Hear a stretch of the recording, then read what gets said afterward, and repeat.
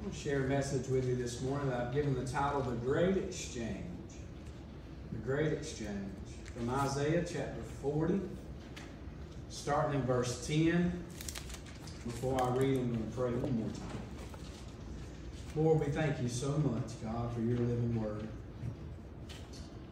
Lord Jesus, the words that you said always come to my heart before I get ready to share your word. And you said, Jesus, that flesh profits nothing.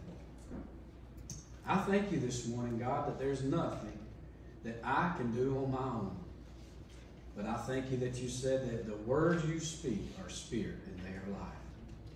Lord, I find rest this morning in the fact that your word is able to prosper and do everything that you sent it forth to do, God. It never returns to you void. Your word, God, gives us life. And I pray this morning, God, as we look into your word, that you would do what only you can. And you would bring forth life in this place, in our hearts. And we thank you for it now in Jesus' name. Amen. Isaiah 40, verse 10. Behold, the Lord God shall come with a strong hand, and his arm shall rule for him. Behold, his reward is with him, and his work before him. He will feed his flock like a shepherd. He will gather the lambs with his arm and carry them in his bosom, and gently lead those who are with young. Who has measured the waters in the hollow of his hand? Measured heaven with a span, and calculated the dust of the earth in a measure. Weighed the mountains in scales and the hills in a balance. Who has directed the Spirit of the Lord? Or as his counselor has taught him? With whom did he take counsel, and who instructed him, and taught him in the path of justice? Who taught him knowledge, and showed him the way of understanding? Behold, the nations are as a drop in a bucket, and are counted as the small dust on the scales. Look, he lifts up the Alps as a very little thing. And Lebanon is not sufficient to burn, nor its beasts sufficient for a burnt offering. All nations before him are as nothing, and they are counted by him less than nothing and worthless. To whom then will you liken God? Or what likeness will you compare to him? The workman molds an image. The goldsmith overspreads it with gold, and the silversmith casts silver chains. Whoever is too impoverished for such a contribution chooses a tree that will not rot. He seeks for himself a skillful workman to prepare a carved image that will not totter. Have you not known? Have you not heard? Has it not been told you from the beginning? Have you not understood from the foundations of the earth? It is he who sits above the circle of the earth, and its inhabitants are like grasshoppers, who stretches out the heavens like a curtain, and spreads them out like a tent to dwell in. He brings the princes to nothing. He makes the judges of the earth useless. Scarcely shall they be planted, scarcely shall they be sown, scarcely shall their stock take root in the earth, when he will also blow on them, and they will wither, and the whirlwind will take them away like stubble. To whom then will you liken me? Or to whom shall I be equal, says the Holy One. Lift up your eyes on high, and see who has created these things, who brings out their host by number. He calls them all by name. By the greatness of his might and the strength of his power, not one is missing. Why do you say, O Jacob, and speak, O Israel? My way is hidden from the Lord, and my just claim is passed over by my God. Have you not known? Have you not heard? The everlasting God, the Lord, the creator of the ends of the earth, neither faints nor is weary. His understanding is unsearchable. He gives power to the weak, and to those who have no might, he increases strength. Even the youth shall faint and be weary, and the young men shall utterly fall. But those who wait on the Lord shall renew their strength. This word is given to the people of Israel through the prophet Isaiah, years before they would go into Babylonian captivity. The reason they went into Babylonian captivity is because time and time again they worshipped other gods and forsook the Lord. And here's God's word going out to them before they ever get into that condition.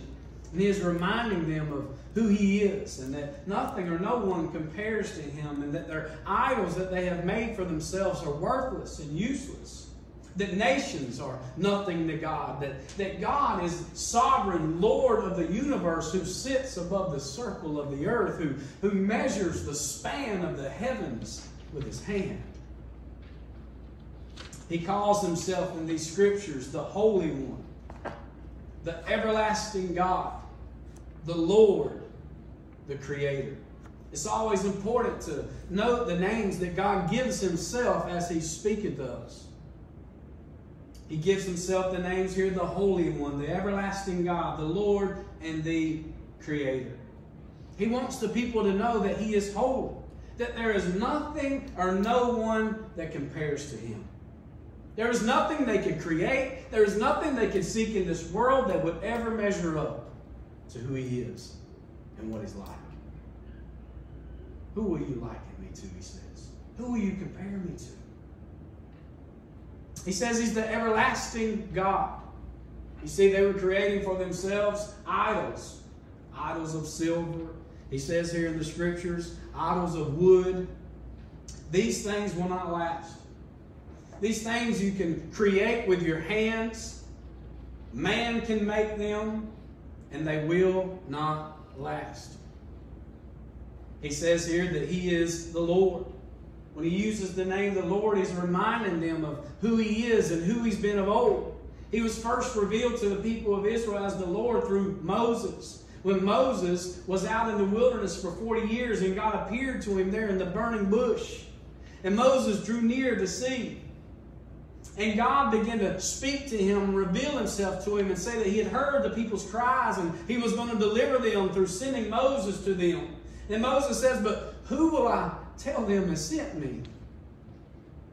He said to Moses, "You tell them I am. The Lord has sent you." I am. He's the Lord. He is everything. He is everything that we need. Nothing or no one compares to Him. He's the Lord that delivered them from the bondage of the Egyptians, parted the Red Sea. He's the Lord that fed them manna from heaven, that led them every day with a cloud, covering them in the heat, shading them and protecting them, and a fire by night to give them warmth and to fend off any animals that would try to attack them at night. He was the Lord that led them every step of the way. For 40 years, their clothes didn't even wear out. It was the Lord who had sustained them. God is reminding the people who He is and who He's been and who He will be. He never changes. He says that He is the Creator. God is the one who gave them life in the first place. God is the one who established the earth and everything that we see and all that we have. It all come from the Creator God. Man cannot create.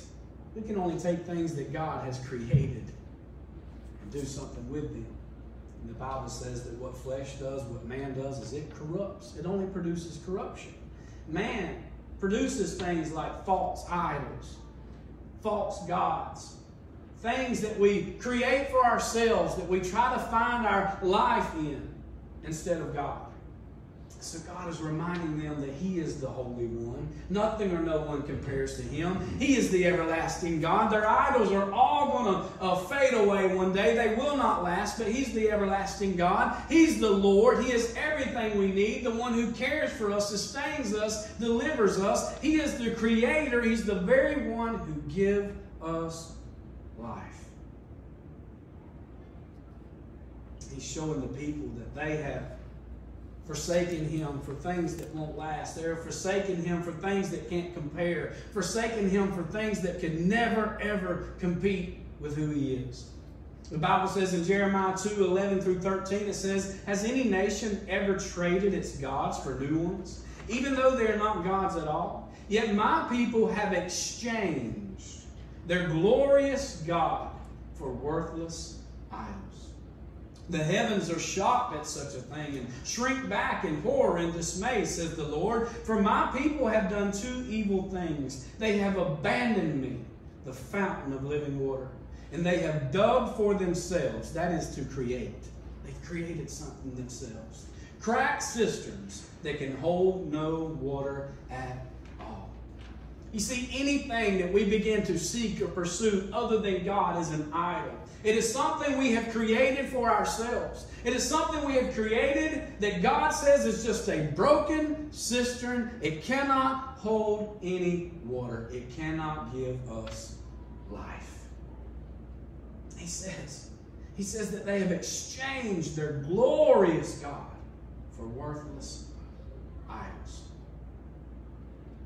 In Jeremiah 2:5, he says, "What did your ancestors find wrong with me that led them to stray so far from me?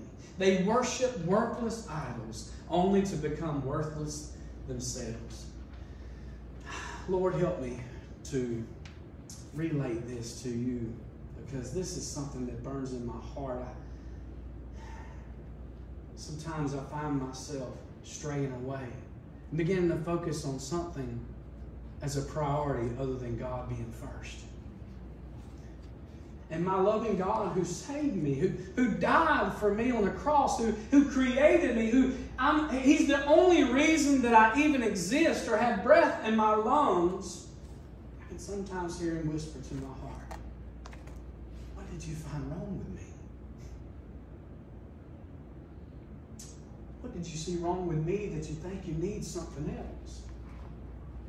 Have you ever felt like, and God cannot be compared to our human experience, but have you ever felt like you have loved someone and given someone all that you have to offer only for them to not love you back, to not appreciate you for who you are and how you love them?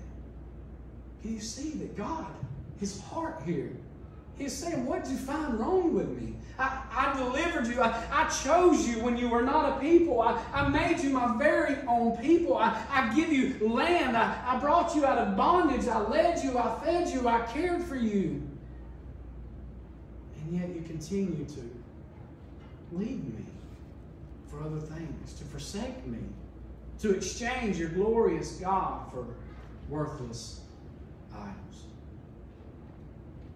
And even then, even though God has treated them with such love and mercy and grace,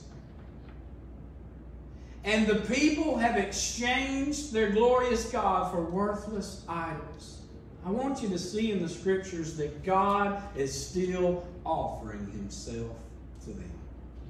In verse 27, He says, "Why do you say, O Jacob? And speak, O Israel, my way is hidden from the Lord. My just claim is passed over by my God. Have you not known? Have you not heard the everlasting God? The Lord, the Creator of the ends of the earth, neither faints nor is weary. His understanding is unsearchable. He gives power to the weak. And to those who have no might, He increases strength. Even the youth shall faint and be weary, and the young men shall utterly fall. But those who wait on the Lord shall renew their strength." You see, they have given themselves over to idols, to things they have created for themselves, to worship them above God. And they have still found themselves weak. They have still found themselves empty. And then they even have the audacity to look to God and say, "God, you've overlooked us. God, you don't see us where we are." And God says, "How could you say such a thing? Have you not known? Have you not heard? I'm the everlasting God. I'm the Lord, the Creator of the ends of the earth, and I don't faint or get weary. My understanding is unsearchable, and me, the Holy One, the everlasting God, the Lord, the Creator, I give strength to the weak, power to those who are helpless." This word "give," it means a hand-to-hand exchange or personally deliver. It's a personal thing. And God says, I am the holy God, the everlasting God, the Lord, the Creator, and I hand-to-hand exchange my power for your weakness. To those who would come to me, to those who would seek me instead of other idols, to those who wait upon the Lord, He gives strength. He gives life. He sustains those who come to Him. He offers His power in exchange for our weakness. In Isaiah 57:14 and 15, the Bible says, "And one shall say, heap it up, heap it up. Prepare the way, take the stumbling block out of the way for my people. For thus says the high and lofty one who inhabits eternity, whose name is holy. I dwell in the high and holy place with him who has a contrite and humble spirit, to revive the spirit of the humble and to revive the heart of the contrite ones." Yes, this holy God, this high and holy one, who is unapproachable in His holiness, He says, I come near to those who are broken and humble, to those who are willing to recognize that they need me. The Holy One draws near. He dwells with those who have a contrite and humble spirit. How did the Holy One, the Creator, the Lord, the everlasting God, come to sinful man to dwell with us? He came to us through Jesus. It's always been about Jesus. This whole thing here in Isaiah chapter 40, when he talks about it starting in verse 10, the Lord has come with a strong hand, and His arm shall rule for Him. Behold, His reward is with Him, and His work before Him. He will feed His flock like a shepherd. He will gather the lambs with His arm and carry them in His bosom and gently lead those who are with young. All of this is speaking of Jesus, who has the strong arm, the one who was mighty in battle, the one who won the victory on the cross to make a way for holy God to be reconciled to sinful man. That's how the high and holy one, the lofty one who inhabits eternity, now dwells with those who are contrite and humble. Jesus said in Matthew 11:28, He said, "Come to me, all you who labor and are heavy laden, and I will give you rest." This morning, if you've never known the Lord at all, I don't have to ask you this morning. I know that you are heavy laden. And the Holy One, whom no one can be compared to, the everlasting God who never faints or is weary, the Lord, the one who delivers and provides and sustains, He has extended Himself to you in the person of Jesus Christ, offering you rest for your weary soul. The high and holy one has come to us through His Son, Jesus Christ. If you've never known Him, that invitation is for Him and for us Christians this morning. I mean, you know, even as Christians, we still get weary and heavy laden. Sometimes we try to carry things that we should not carry. Sometimes we try to do things without God. Sometimes we stray away and begin to focus on other gods, and we make idols in our lives, and we forsake our Lord. And where do we find ourselves again? Weary and heavy laden. All we have to do is come back to the same place. It's Jesus. Jesus. Jesus is how the high and holy one comes to us. Jesus is the one that we come to when we are heavy laden and brought down by heaviness, and we're tired and can't go anymore. Jesus is the one who gives us rest and strength. In Psalm 103, 13 through 15, it says, "The Lord is like a father to His children, tender and compassionate to those who fear Him. For He knows how weak we are. He remembers we are only dust. Our days on earth are like grass. The wildflowers we bloom and die." You see, the Bible said here in Isaiah 40, It says He gives power to the weak, and to those who have no might He increases strength. Even the youth shall faint and be weary, and the young men shall utterly fall. It doesn't matter how young or how old. Human beings get tired. We cannot go on our own. We need God. And God knows how weak we are. And He's tender and compassionate to those who fear Him. He understands us. The Bible says in Hebrews chapter 4 that Jesus can sympathize with our weaknesses. The high and holy one became a man. And He walked a mile in our shoes. He knows what it's like to get up every day and live in this world. He knows what it's like. He knows the things that can drag you down, the things that you face every single day. And the Bible says that we can come to Him and we can find grace to help us in our time of need. We can come to Jesus. He offers His power in exchange for our weakness. Now, the exchange requires a couple of things from us. If you're going to exchange something with somebody, right? It's somebody giving you something and you giving them something. It takes both sides. Amen? So the exchange requires some things of us. God offers His power in exchange for our weakness. But the exchange requires us to believe. It requires us to believe. In Ephesians 1:19 and 20, as Paul is praying a prayer for the church, for those who were believers, who were sealed by the Holy Spirit of promise, he has just said. They have been blessed with every spiritual blessing in Christ. Yet Paul is praying for those believers that they might know something, that the eyes of their hearts might be enlightened, that they might see and understand some certain truth.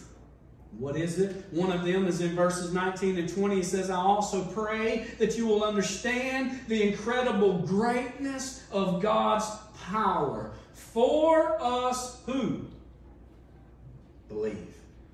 For us who believe Him. This is the same mighty power that raised Christ from the dead and seated Him in the place of honor at God's right hand in the heavenly realms. Do you remember the woman who had the issue of blood? She had went to every human doctor she could find. She spent all of her power, all of her wealth, all of her resources and everything man could do, and she didn't get any better. She got worse. The Bible says that she was like this for 13 years. Just think with me. She had been bleeding for 13 years. Can you imagine how weak this woman was? This was literally a matter of life and death. If she did not find an answer to this problem, she couldn't live like this forever. This woman was desperate. She did everything that she could. She went to the world. She went to her own resources. And she could not find a cure. But it says, when she heard about Jesus, she said within herself, if I can just touch Him, I'll be made well. The Bible says she pressed through the crowd and she touched the hem of His garment. And when she did, it says that Jesus felt power flow from Him. It was in the exchange when she brought her weakness to His power that she exchanged her weakness for His power.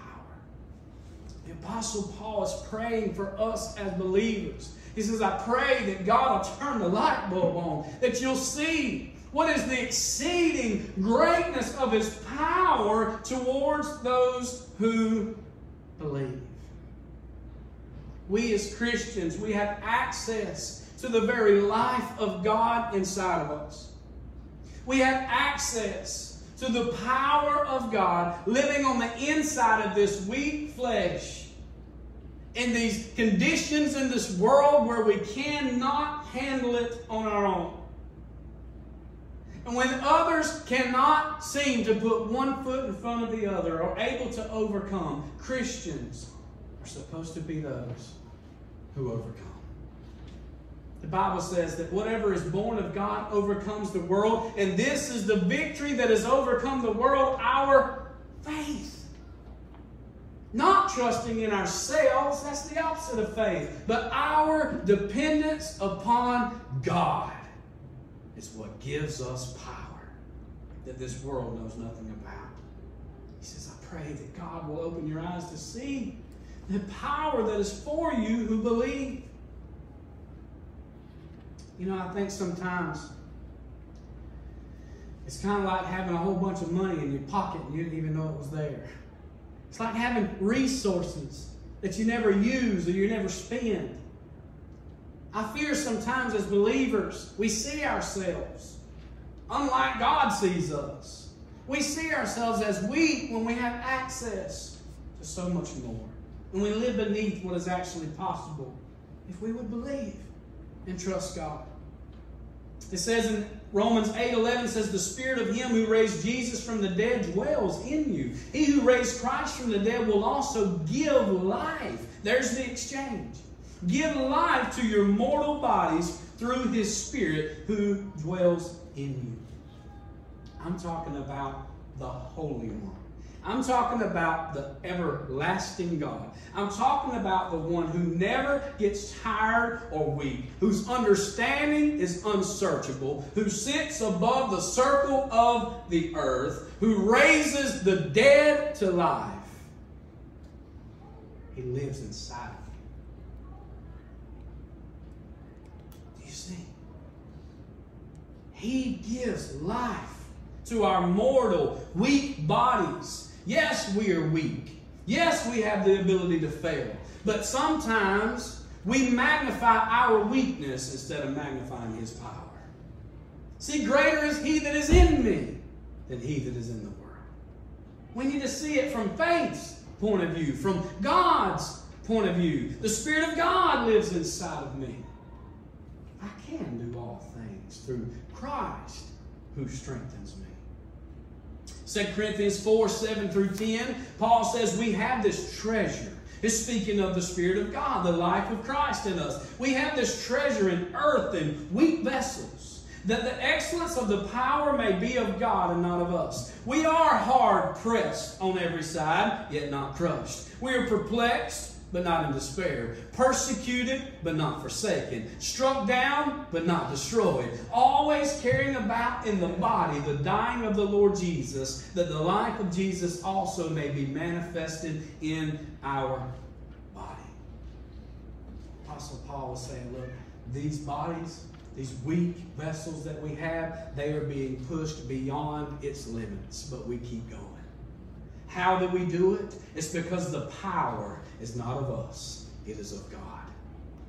And see, the world sees that. You see, he says now the life of Christ is being manifested. It's being seen and known and demonstrated. You see, when they whooped Paul 49 times and threw him in prison, stoned him and left him for dead, when he was shipwrecked, when he was hungry, when he went through all of these things, but he kept getting up and he kept going. People saw the life of Christ in the man, enabling him, giving him power to endure, power to continue on when somebody shouldn't be able to take that much. Paul was able to keep going because of the power of Christ, the life of Christ inside of him. In Ephesians 3:14-20, Ephesians 3:14-20,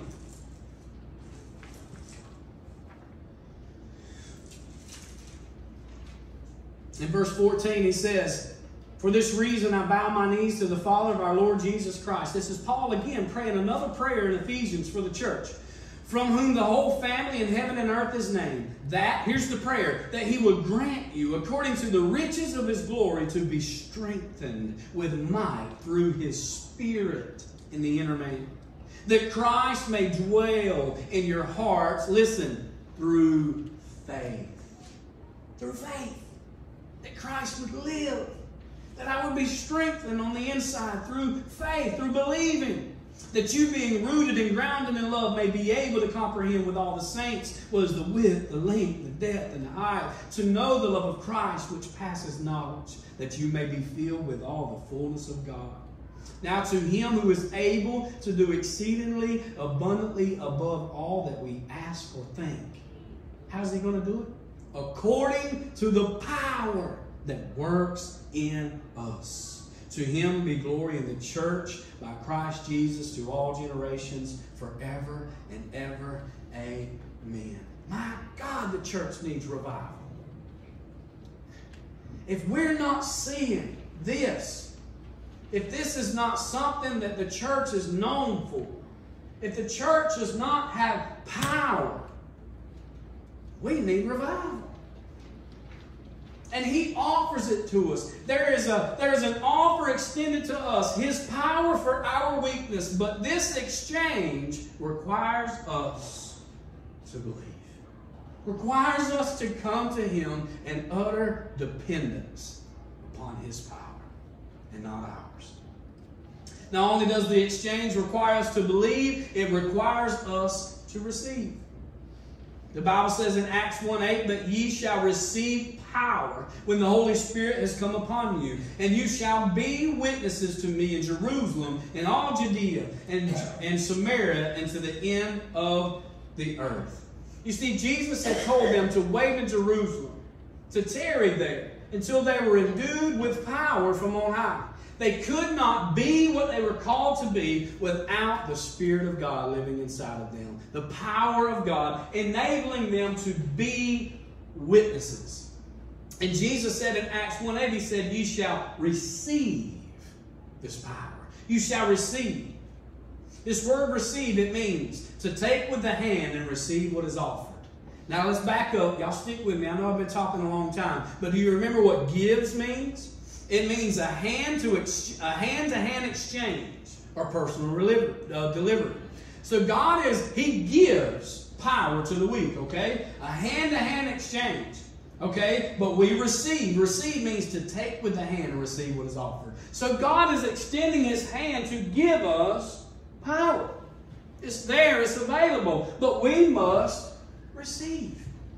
We must receive what God has offered us in Christ. Yesterday we had Braden's birthday party, and I can't hardly walk around much. Y'all haven't seen me jumping around because I am sore. Man, I got muscle in my legs and stomach I didn't know that I was using yesterday, but I know now. I'm sore. But I'd shoot all those jelly balls out and I'd run out. Well, when I'd run out, I wouldn't have no power left.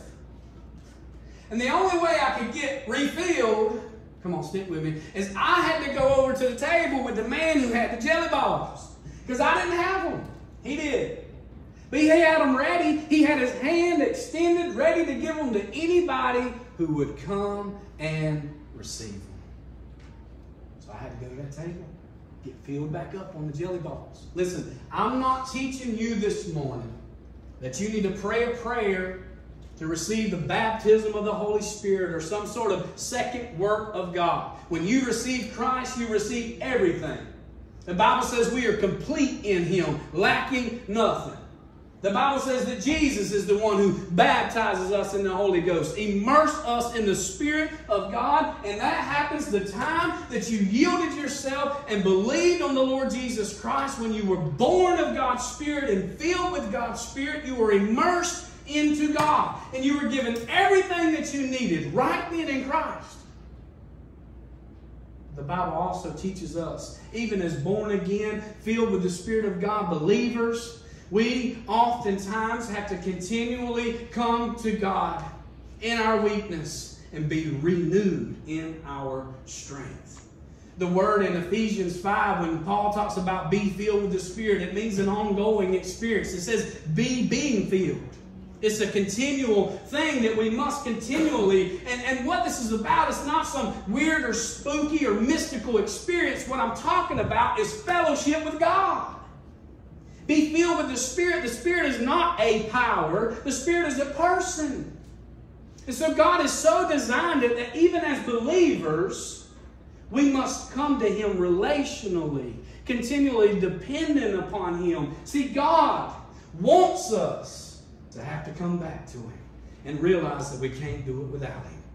He wants us. He says that I'm the vine and you're the branch, and apart from me, you can't do anything. The moment we begin to try to function apart from Christ, we sense our weakness.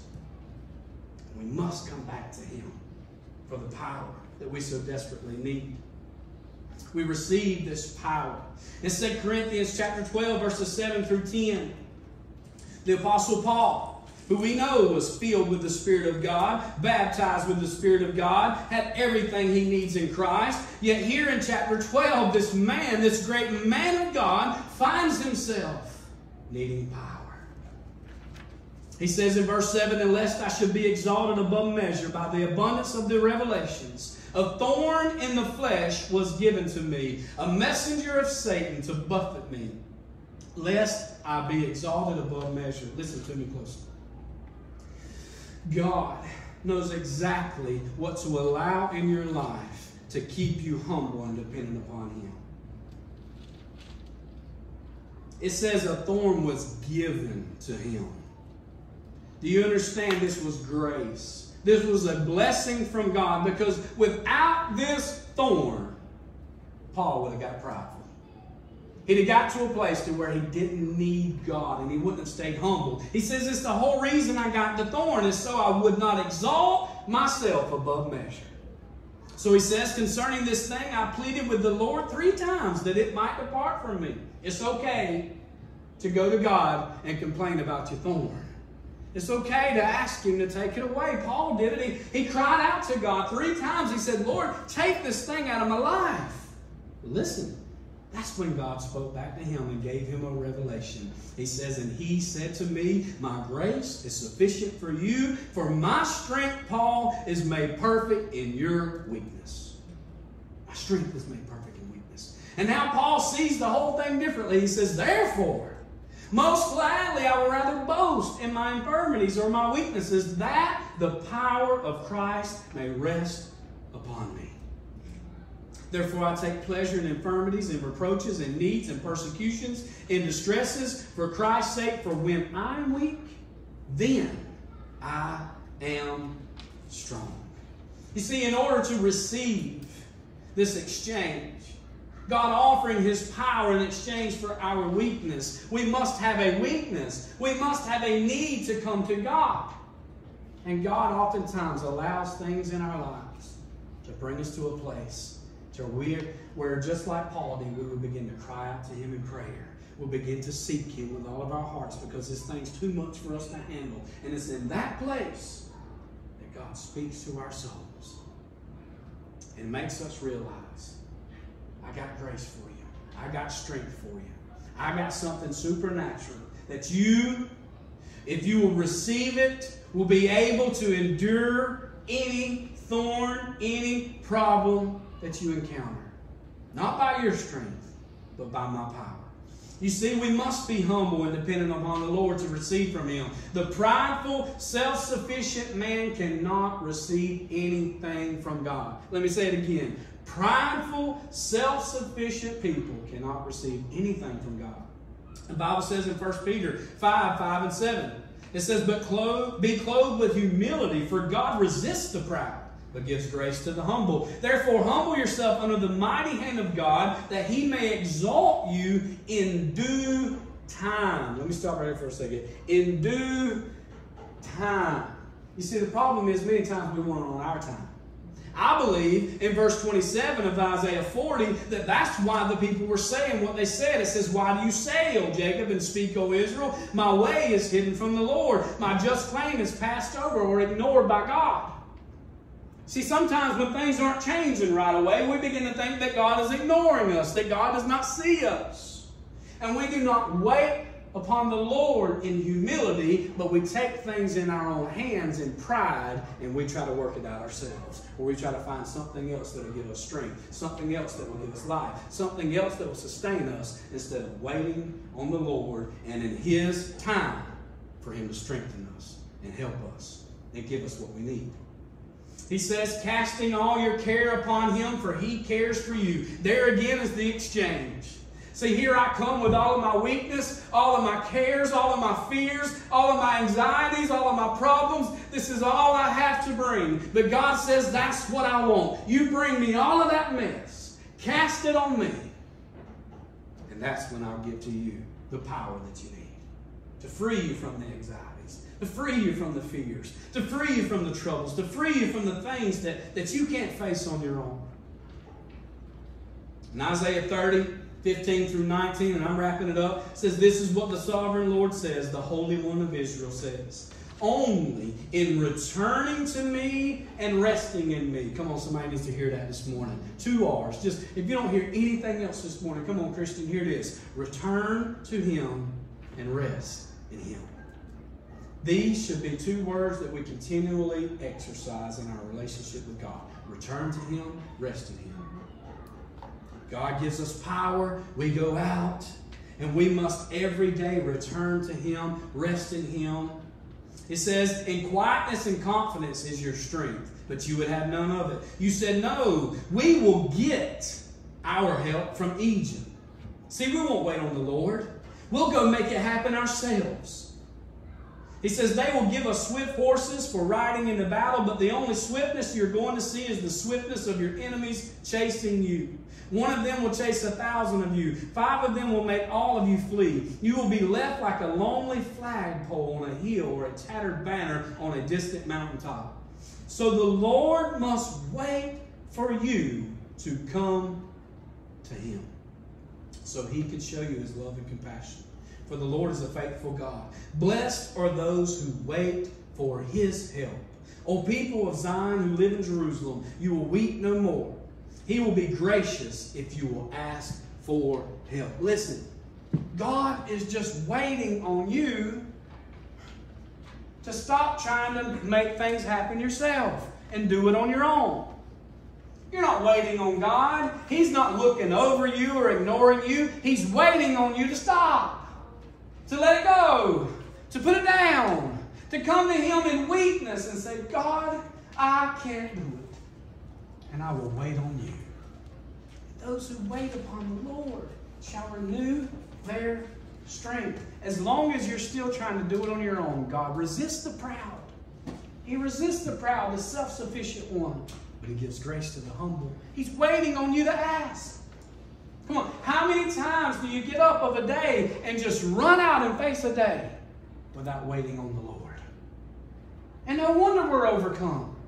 No wonder one thing upon another just begins to defeat us and keep us down so quickly. And every day it mounts up, and it seems that we can go shorter and shorter amounts of time with peace. Shorter and shorter amounts of time of victory and being able to overcome. Why? Because we're not waiting on the Lord. We're trying to do things on our own. I'll give you this illustration and I'm done. On the way here this morning, the reason I went in my office instead of going to Sunday school like I normally do is the Lord, on the way here, I just kept feeling like the Lord wanted to tell me one more thing. I hadn't got everything He had to say to me about the message this morning. So it worked out. Miss Shelley stopped me, had to say something to me, and then that just led to one thing or another. I knew I could go to my office and I needed to take the time back there, and I did. And as I sat back there, the Lord began to speak to me about the difference between a motorboat and a sailboat. Now just stick with me a second. A person with a boat that has a motor, they don't wait on nobody. They put that boat in water, they crank that thing up, and they go where they want to. There's some people who are motorboat people, and there's some people who are sailboat people. Sailboat people, they're not crazy about them motorboats. They know them things that go fast and do things that sailboat can't do. But you know what they like? They like putting that boat in the water and saying, Lord, if you send the wind, we'll go somewhere. If you don't, we'll sit right here. See, a sailboat person has to depend upon the wind. It can't go anywhere without the wind helping it move. We need to be a people that say, Lord, I can't do nothing without you. My motor is not an everlasting motor. I found out, Lord, that thing breaks down on me. I got trouble with it. I spend more time working on my motor than I am getting anything done. And Lord, I just can't get it to work no more. I need a sailboat. Give me a sail. I throw down my efforts and my ability to push my own boat somewhere, and I depend on you, Lord. If you send the wind, we'll move. If not, we'll stay right here. Whatever you want, I'm going to wait on the Lord. Amen. Amen.